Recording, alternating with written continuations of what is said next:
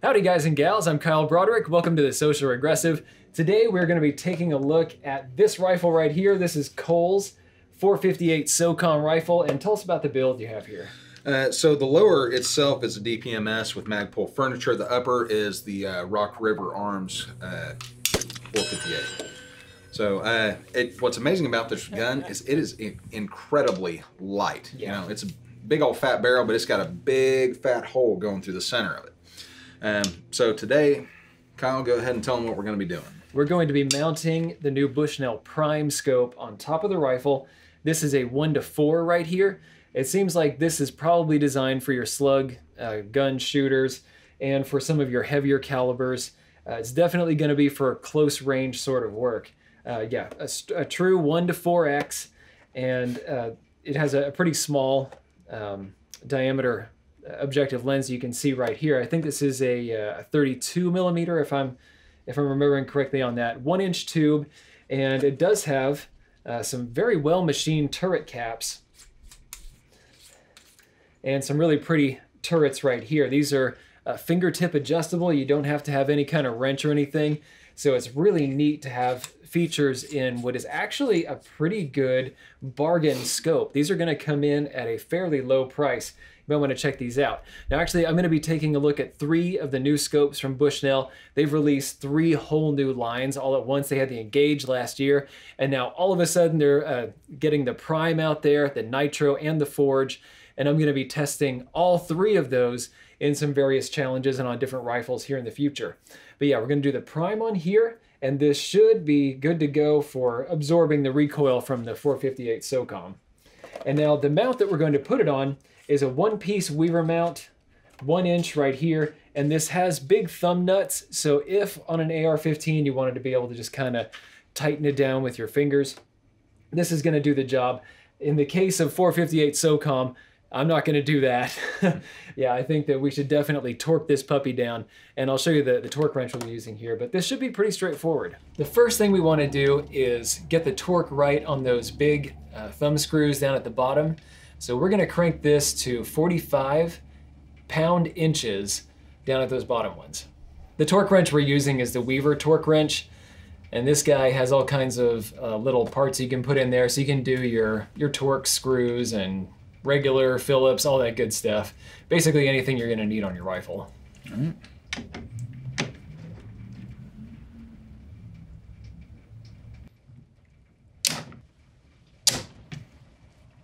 All right. Okay.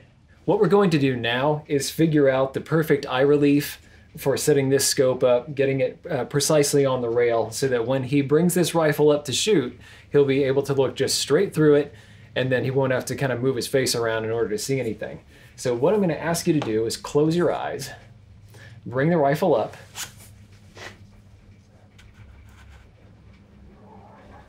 comfortable? Mm-hmm. Now open your eye. Don't move. Yeah. All right, now first off, as far as elevation goes, where's your eye? Are you low or are you high? I'm high. Okay. All right, so go ahead and bring your face down just a little bit so you can look through. Mm-hmm. All right, now I'm going to move this scope back and forth here until it's the exact right spot. And for this, you want to be on your max magnification. If you are preparing a prone rifle, get in your prone position.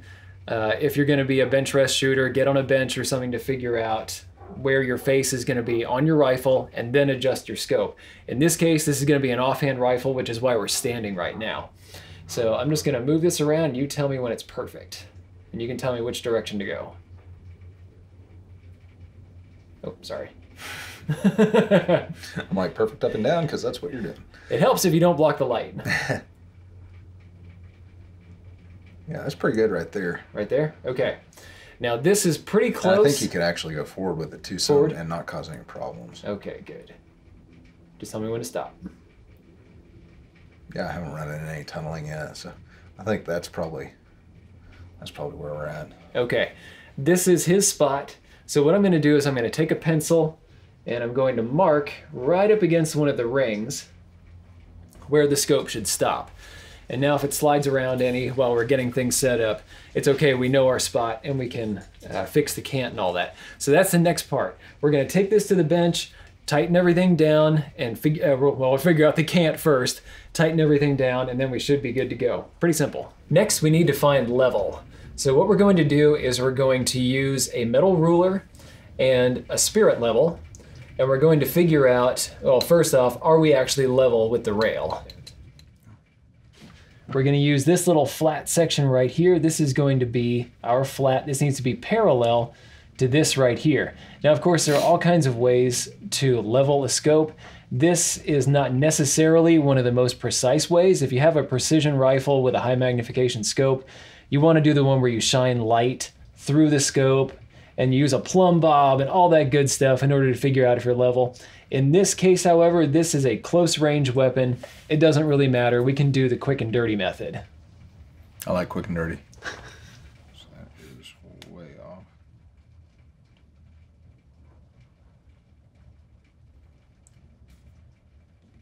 All right, that's good there. All right, so to make sure we're even on all the screws, I'll show you what we're doing here.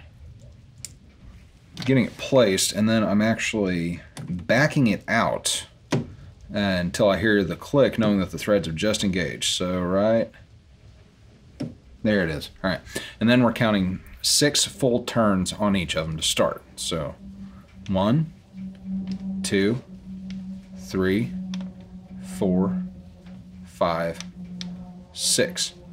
Now, going in the same pattern on each pass I go through, we're going to do half turns. So half, half.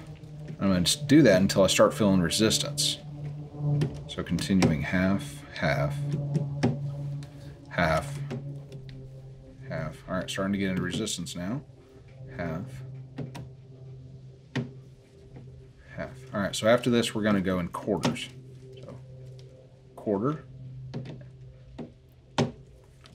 quarter, so it shouldn't be much more. There we go.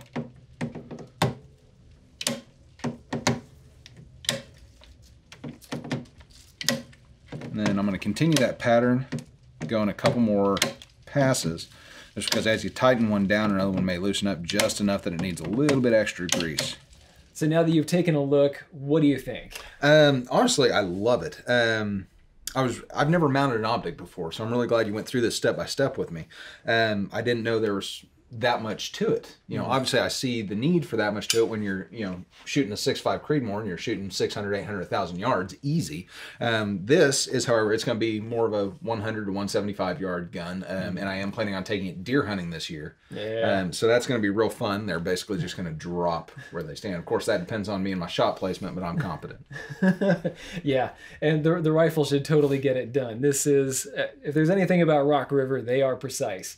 This is gonna lay the hurting on them, right? Pretty darn well. Absolutely. And as far as the glass itself, it is incredibly clear. I was really surprised at this price point, how clear the glass is. Yeah.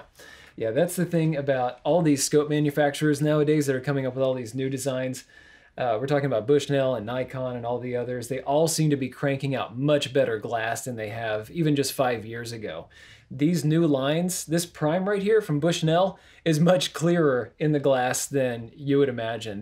The older Banners, for example, they were fine scopes, they got the job done, but their glass did not compare at all to this. This seems to have excellent resolution, edge to edge. This is going to have all kinds of wonderful coatings on the glass. We're going to do a full review on this, the Nitro, and the Forge, and then a handful of other scopes this year. I'm really excited because I'm going to get to test out a whole bunch of different optics this year. And we're not just going to test them by looking through them. We're going to test them in practical shoots like this right here. Don't forget that we have the 1 mile Savage 12 FV project that we're working on. This is a precision 6.5 Creedmoor rifle. It started as a budget rifle. It actually cost me only 220 bucks. We are working this thing up, adding all kinds of parts to it, and we are going to be doing all kinds of hand loading, making this very precise, and then our final kind of culminating test is striking our big gong target at 1 mile. Make sure you subscribe, hit the notification bell, because you don't want to miss any of this that's coming up. Thanks a bunch to the patrons of the Destructive Arts for making reviews like this possible. They're providing, well, they're keeping the lights on, they're keeping the cameras rolling, and they're also providing a lot of the gear that we're messing with on projects like this. I'll see you guys around. There we go. Nice. Got it. Thanks for watching. If you liked this video, be sure to like, share, and most importantly, subscribe. Even if you didn't like this particular content, go ahead and subscribe. There's probably something coming that's more up your alley. Check out this playlist right here. This is going to have videos in a similar vein to what you just watched. These 2 videos we cherry-picked for you. And finally, The Social Regressive is on Patreon. So, you can become a patron of the destructive arts and earn some goodies while helping us to provide high-quality videos just by kicking us a few bucks a month. Thanks a bunch for your patronage.